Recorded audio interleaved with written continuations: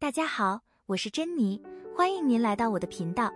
今天的视频，我将为大家展示如何用空气炸锅制作营养美味的南瓜烤蛋奶。整支视频会展示4种不同的制作方法，感兴趣的记得看到最后。需要的原料有南瓜、鸡蛋、鲜牛奶、白糖。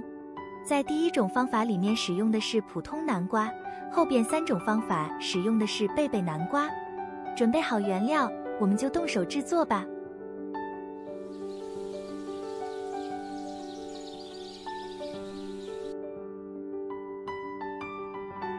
第一次就选择这种普通的南瓜，将南瓜切下一片，去皮去，然后切成1厘米见方的南瓜丁。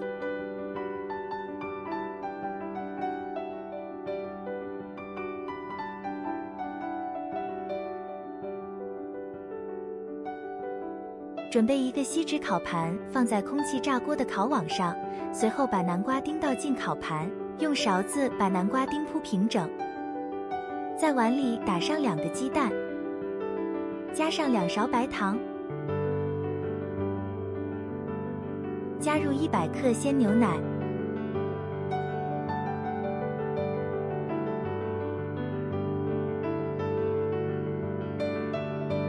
用筷子将蛋液和牛奶充分混合均匀，把牛奶蛋液倒在南瓜丁上，最后用筷子把南瓜丁整理一下，让牛奶蛋液尽量覆盖南瓜丁。空气炸锅调整为160摄氏度，时间为20分钟。通过玻璃烤杯观察烘烤情况。最终成品色泽金黄，奶香四溢。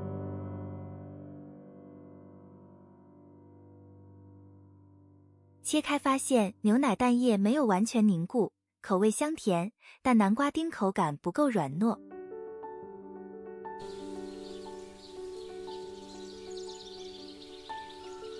第二次选用了贝贝南瓜，贝贝南瓜个头不大，肉质更加柔软香甜，非常适合制作甜品。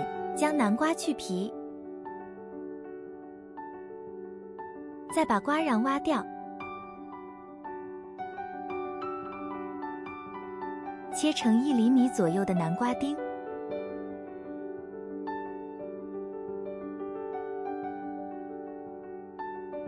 用打蛋器将2个鸡蛋、100克鲜牛奶和2勺白糖充分打发均匀。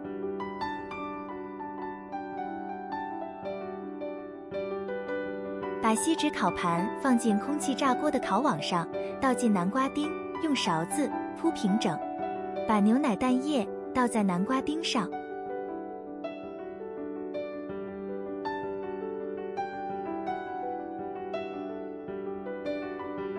这次为了让液体凝固更好，温度设定为180摄氏度，时间设定为25分钟。通过玻璃烤杯看到南瓜的颜色还是很诱人的。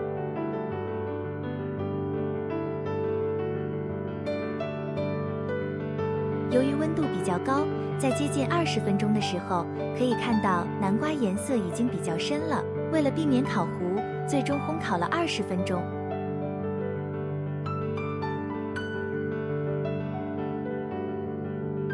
烤出来的色泽略微有些深，但香气很足。切开来看到牛奶蛋液还是没有完全凝固，吃起来的口感确实比第一次的软糯可口了，而且贝贝南瓜的味道也更香甜。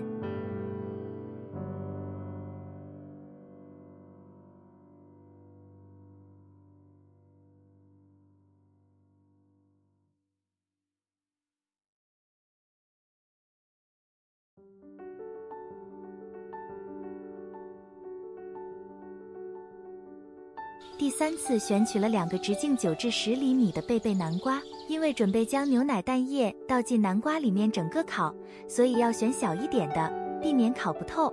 首先在靠近瓜蒂的一边把南瓜切开，为了让容积最大化，不要切掉太多。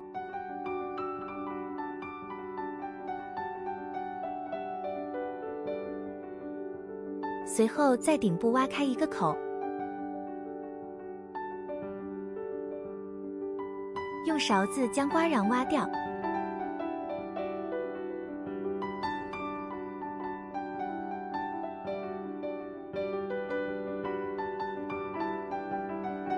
打2个鸡蛋，加入2勺白糖。这次加入80克牛奶。用打蛋器将牛奶与鸡蛋充分混合。把混合液倒进挖空的南瓜里，为了更容易烤透，就不盖切下来的南瓜盖子了。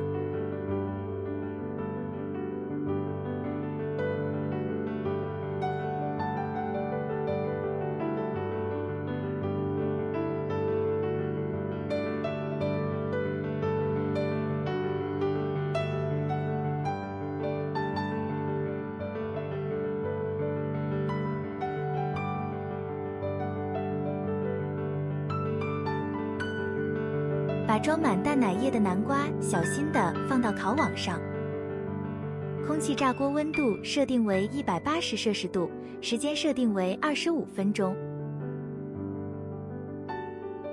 透过玻璃烤杯随时观察烘烤状态。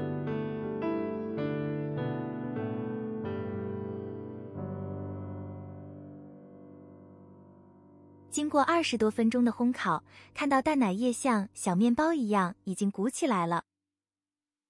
烤好的南瓜表面色泽金黄，奶香四溢。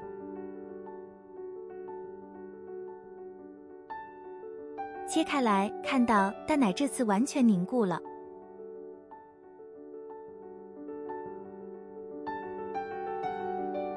这次外面的南瓜软糯清香，里面的蛋奶香甜可口，南瓜的味道和蛋奶的味道界限分明。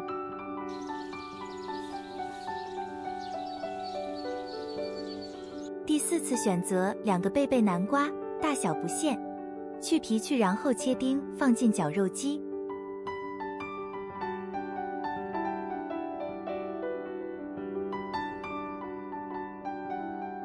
将绞肉机开机15秒左右，将南瓜搅碎。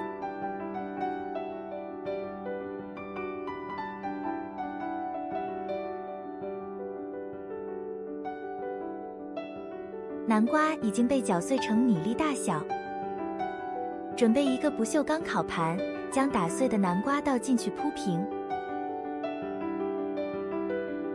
这次蛋奶液比例依然是2个鸡蛋、2勺白糖、80克牛奶。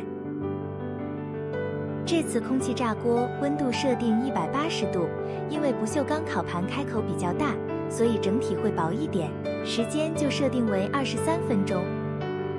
透过玻璃烤杯可以看到，随着烘烤，中间很快就鼓起来了。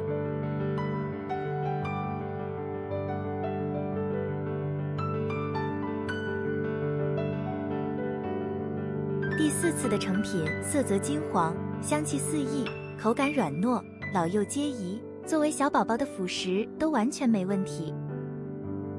视频最后我会给出一张总结图，大家喜欢哪一种制作方法，可以在视频底下留言。感谢您看到节目最后，如果您有什么建议，可以在视频下面留言。也希望您能订阅我的频道，期待与您在下一期节目再见，拜拜。